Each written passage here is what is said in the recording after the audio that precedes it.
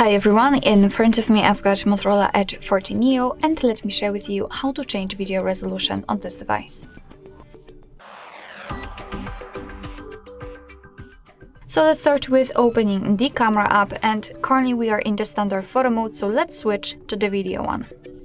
As you can see, fortunately, the options which are connected with the resolution, with the frame, the ratio, are highlighted right here, so we don't have to enter the settings.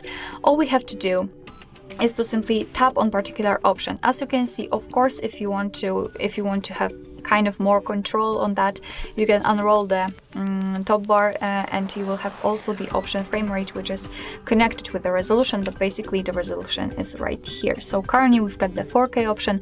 After tapping on it, we can set the FHD. After tapping again, the 4K, which simply means that we've got only two resolutions. So basically, whenever you will see the resolution right here, the wanted resolution, it means that your device simply applied it, and it will record the videos with the chosen option.